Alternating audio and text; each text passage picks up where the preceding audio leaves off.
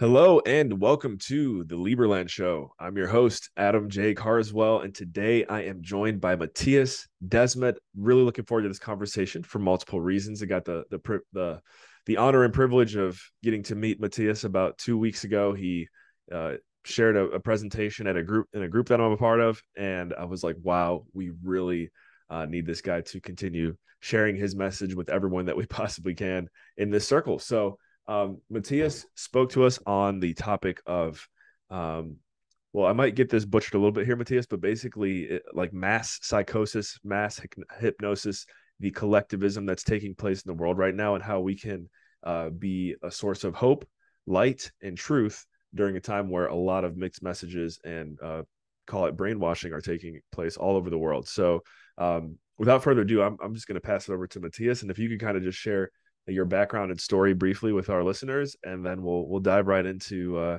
how we can make a change in the world. Yes. Well, I'm a professor in clinical psychology at Ghent University in Belgium, and I also have a master degree in statistics. It goes without saying that everything I say it on my own authority. I'm not speaking in the name of the university. The only one who is responsible for his words is me. That's important. The university thinks that I should say that sometimes, but I do. So, I'm a professor in clinical psychology. I usually mention that I also have a master degree in statistics because that was important as to the question how I started to speak out during the Corona crisis, started to speak out in public space. I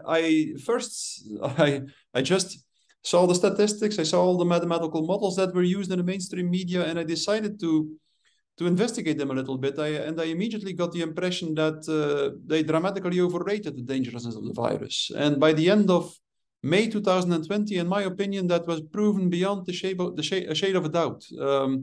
At that moment, it became clear that all the models that predicted that huge numbers of people would die in countries that didn't go into lockdown proved wrong.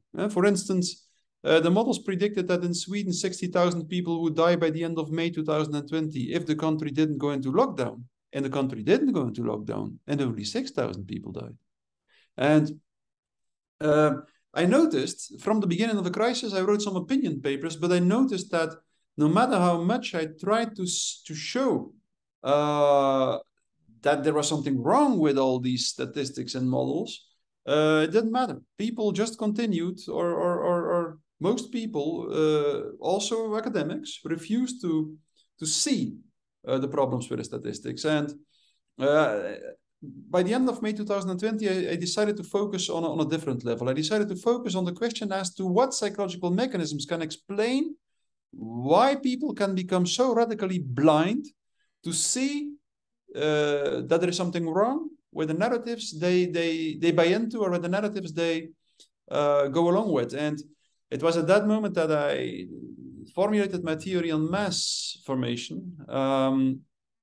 Mass formation, which is a specific kind of group formation that indeed explains, that indeed leads to very specific effects at the level of individual psychological functioning.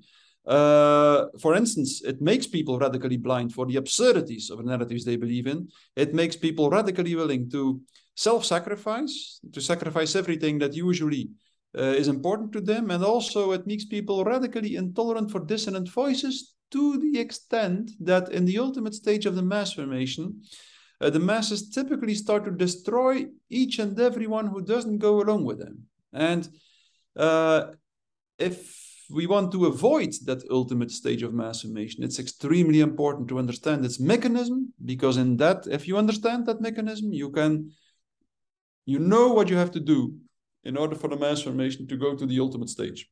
And well, since then I wrote an opinion paper on mass formation. Then afterwards I gave some interviews on mass formation, and it slowly spread around the world. And now I was invited by Tucker Carlson last week on Fox News, and I also visited a very controversial person, Alex Jones. And now I'm in the middle of a storm Like there is like in Belgium here, every newspaper, is publishing critical, extremely critical articles about me. Also in America, there are people who really target my theory. Sure. Well, I think the beauty of your theory, from what I understand and getting to know you, is it's the essence of what you are about is the truth will always prevail. And so, although you may be entering into it sounds like a chapter of your life where it feels like maybe a lot of the masses, as you're referring to, are out to get you, the truth of who you are goes beyond all of that. And I think it's just very evident just from hearing you speak and getting to know you and hearing you talk right here. And that's the one thing that I took away from your presentation with us is like, we have a calling to share our truth with the world and stand by it. And if we can do that, that is how, at the end of the day, that is how we break down mass formation from happening. Indeed. I think so too. And it's just, I believe that I'm just reading the autobiography of Mahatma Gandhi, and it's so wonderful. He calls it, the title of his autobiography is Experiments on Truth. And he describes how throughout his entire life, he has been searching for the truth, and how he's so honest in his autobiography. He just admits all his small characteristics as a human being. He admits when he lied. He admits when he did things wrong. It's beautiful to read. And I think we all, he leads by example in this respect. He truly leads by example. I just, 2 days ago, I was blamed of lying in an interview. The newspapers went through all my podcasts, and they into detail, and they found an example that I gave, an illustration actually on open heart operation, on the use of hypnosis as sedation in open heart operations. And indeed, I had made a mistake there. I suggested that I had seen an open heart operation with my own eyes, and indeed I didn't. And I explained it immediately after the interview, before any newspaper had focused on it. I admitted it on my Facebook page. I said in one of my interviews, I have raised the wrong impression. And now all the newspapers are focusing on this one small detail. And I think in such cases, it's just good to just admit that you made a mistake. And that's what makes us human. That's what also in the end makes us very strong. As human beings, we sometimes have a hard time sticking to honesty and truth. Although I think it's questionable if you can call it a lie what I did. But anyway, just if we are honest and always willing to admit mistakes we made, we will slowly come closer to a true, sincere, and honest existence. And I think that's the big challenge in the years that are before us now. In a world that is dehumanizing, we have to try to stick to truth speech, to truth telling. Absolutely. So maybe without going into too much detail, but just from a very high level, could you share with our listeners and viewers some of the opinions or the worldviews that the masses are having issues with? Like what are people what are they saying that they have that excuse me for getting this mixed up. Basically, they have a problem with something that you're saying. And to me, it resonates as though whatever you're saying, I actually love it.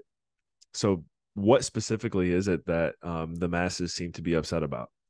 Well, there are two kinds of reactions from two opposing sides, I think. In the mainstream, people just feel a certain aversion for my theory because I don't go along with the mainstream narrative, and they pretend that I mislead people and that I encourage people to be against the vaccine and so on and so on and so on. So they believe that I'm a manipulator there, that I try to convince people on psychological grounds that they should stop following the mainstream narrative. The latter is true. I believe we better stop with this narrative. The former is not true, I think. I don't think that I manipulate the people. At least I believe 100% in what I'm saying myself. And the other side is, well, some people who prefer to see things very exclusively in terms of a large conspiracy that is going on. Yeah, some of these people reproach me that with my theory on mass formation, I only try to explain certain things on the basis of psychological processes that are rather unconscious, while it's clear to them, or according to them, that everything can be explained on the basis of, well, an evil elite that misleads people, manipulates them, and so on, which actually I never really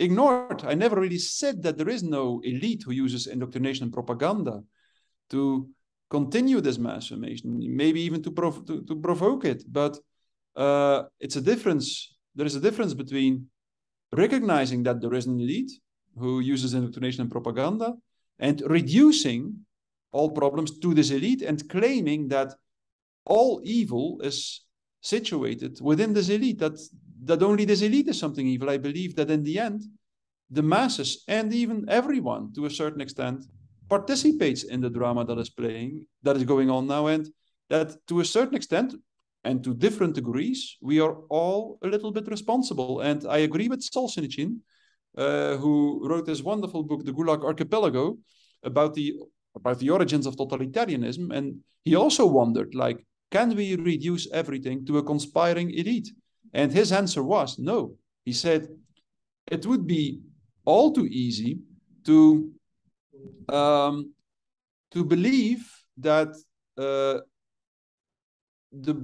dividing line between good and evil runs between people, and that there is an elite that is all evil, and there is a population that is not evil at all.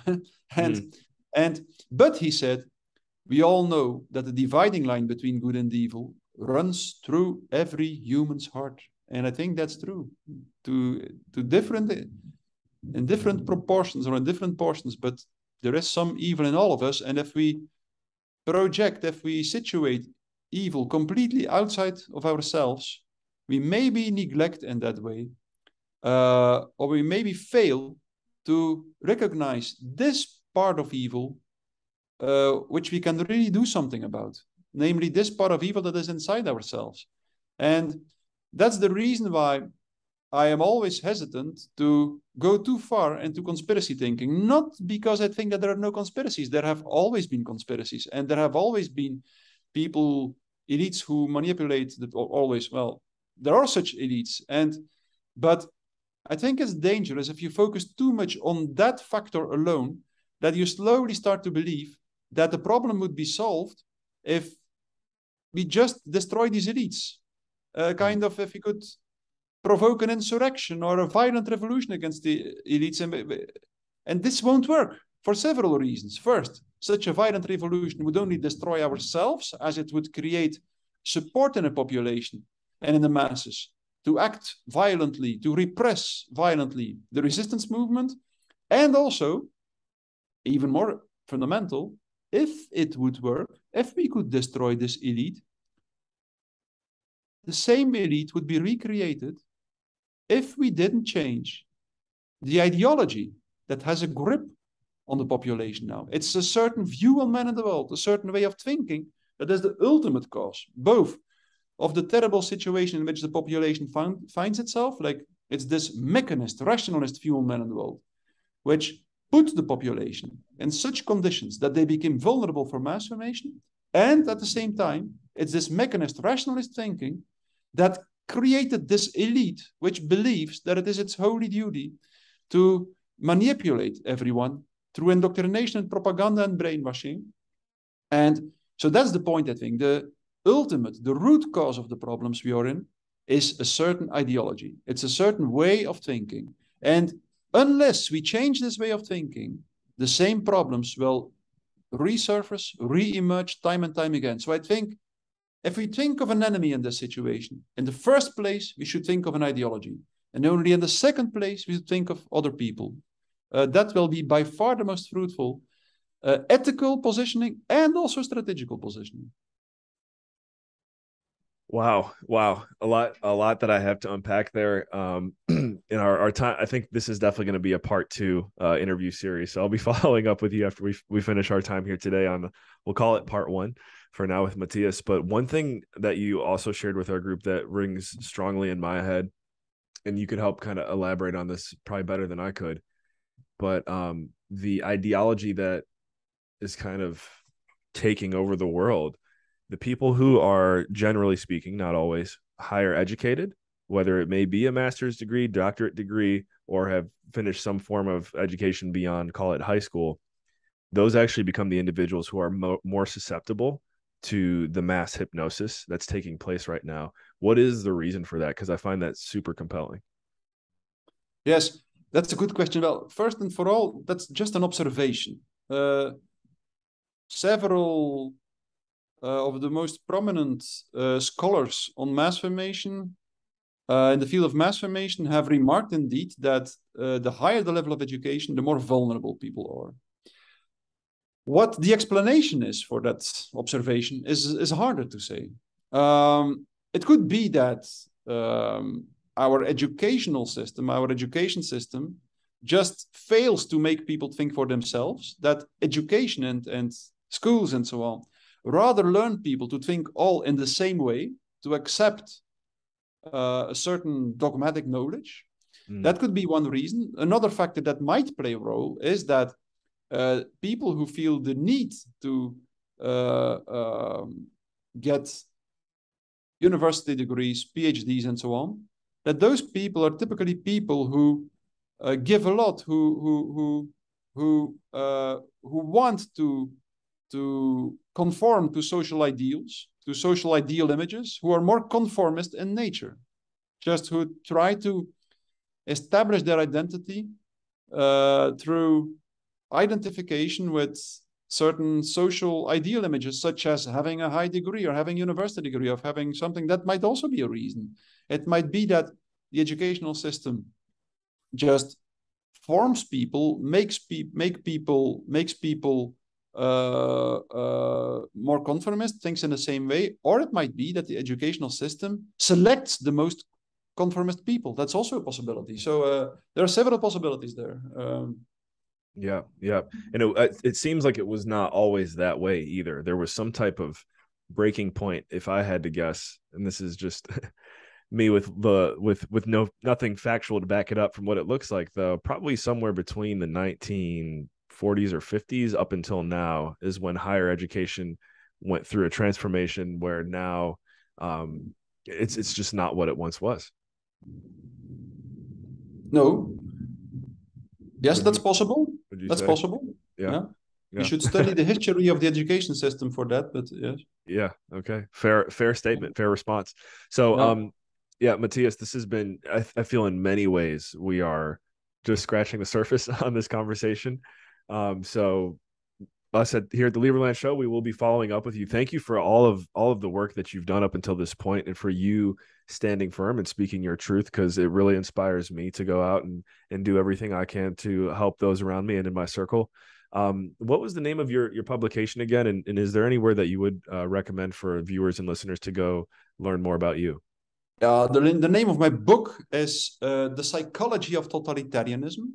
It's published by Chelsea Green, and it's available on Amazon on the one hand, but also on the website of Chelsea Green as well, and in several other bookshops. It's available around the world. It's being translated now in 10 languages, I think, and there are another languages that are there are other countries that are very interested as well. So it's widely available. It's now available in Dutch, English, and Italian, and it will soon be available in a series of other languages as well. People can follow me at my Substack. Substack, if you search for Substack Mattias Desmet, then you will find my Substack page with several essays that I wrote, and I write new essays every week. Well, awesome. That's where people can find me, and on my Facebook page, people can follow me as well. Love it. Love it. Okay. Well, there you guys go. If you missed that, just hit the rewind button on whatever podcasting platform you're listening to. Go back 30 or 15 seconds and catch Mattias's information. Mattias, thank you for investing your most valuable resource with us here today, your time. Again, thank you for all you're doing to impact your circles and the people around you. And let's keep spreading the truth, man. Yes, we will. And thank you very much for inviting me, Adam. And sorry for being late. I was in a traffic jam in Belgium, which happens from time to time. Belgium is a terrible country in that respect. Uh, well, so Well, hey, but it's all good. Because of the traffic jam, I think this is going to be a two-part series as I keep oh, advertising. So I'll follow up with you very and well. we'll bring you back on soon. Thank you, Mattias. Very well, Adam. Bye All bye. right, everybody who's tuned in, thank you for listening to the Lieberland Show. I'm your host, Adam J. Carswell. We were joined by Mattias Desmet today. Go check out his information in the description in the show notes. Thank you for tuning in, and we will catch you in the next episode. Bye.